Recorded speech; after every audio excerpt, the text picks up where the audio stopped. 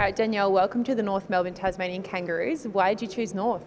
Yeah, it seems like a great atmosphere. Ever since I came in for an interview, it was very welcoming. I had a million messages from different players and stuff like that. So, also I had Scotty help coach at Carlton 2 years back now, and really enjoyed his coaching. So I just think it would be a good change for me, and Scotty's made it really exciting for me.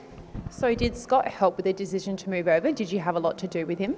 Yeah, so he was my backline coach at Carlton, so I had heaps to do with him, and he definitely made the move very easy. And what excites you about the club?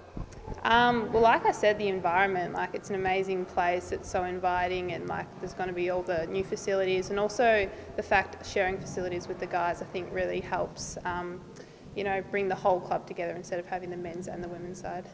So you mentioned you were at Carlton for 2 years. Previous to that, tell us a little bit about your football journey and how you grew the love for the game. Yeah, so I started back probably I think under nines playing for Carrum Downs with the boys. Then I moved to playing youth girls, and then I played women's with Cranbourne, and also played a year with Berwick, and then went back to Cranbourne, and then found my way in the AFL. You're known for being an elite intercept player, an amazing defender. You can play on a small and a tall. What are you going to bring to North?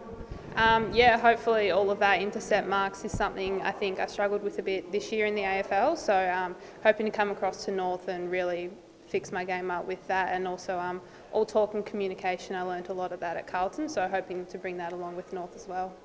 Cool. Thanks, Danny. Welcome to North. All right,